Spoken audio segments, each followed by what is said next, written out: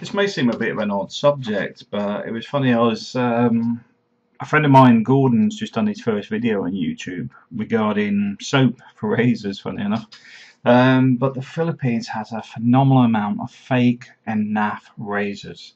If you ask in the expat community, they'll tell you how bad the razors are, because you know when you get an old razor and it's sort of like it's like that when they're brand new. That's why I stick these in a ballot buying box. So if you are going to the Philippines, I recommend trying to get a year's supply in your bag, purely because after a while you got, and also with the climate, things seem to grow a bit faster. You know, I mean, even in Spain, I notice I have to cut my nails probably twice as much as well, 4 times as much as I do in the UK.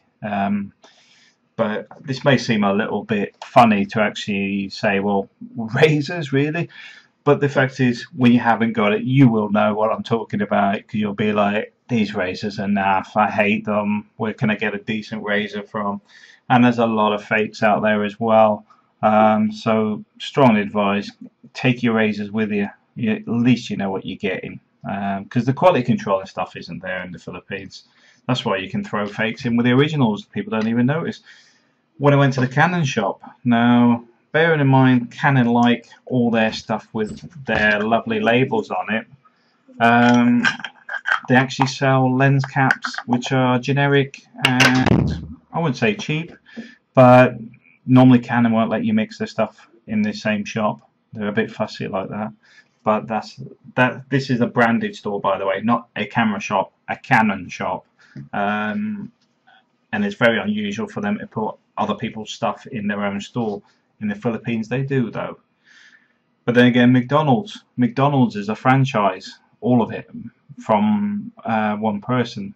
You have to read up on it, because I'm not sure on the ins and outs of it, but it's basically a monopoly controlled by one individual. It's got about 150 plus stores, so it's a bit confusing when people say company stores and that, because in the UK you have company stores and you have franchise stores. In the Philippines it seems like it's just one guy that controls everything. If you don't know the difference, a franchisee may actually have 12 stores, 1 store, 3 stores, and the rest are actually company, which is 100% McDonald's owned, run, etc. Two differences from knowledge, inside knowledge. A franchisee will generally run the store down. They won't change things like the emergency lights and things, because there's no profit in it. That's why when a lot of stores go back to the main store, the main company, McDonald's itself, they will actually end up investing a lot of money to bring the standard back up, because they'll find fire extinguishers out of date, electric gas boilers shot, the decors run into the ground for the last 46 years, etc.